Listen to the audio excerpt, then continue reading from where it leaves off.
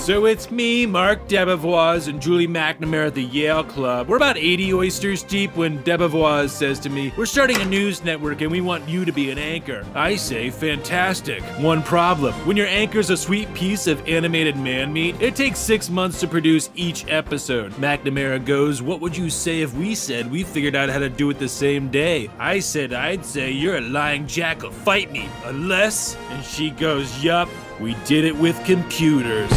Introducing Tuning Out the News, the first animated series to cover news the same day it happens, because we figured out how to do it. Yep, with computers. We're talking real stories, real clips, real guests, the most entertaining news money can buy. Look out, CNN, because we've got big news. America's most trusted source of conventional wisdom. You like MSNBC? Then you'll love Virtue Signal. There's no cause this white lady can't make about herself. You never miss Morning Joe? Then wake up to Inside the Hill, where America turns to hear rich people agree with each other. And fans of The Five will love Hot Take, featuring the biggest, baddest bad faith arguments on television, and more.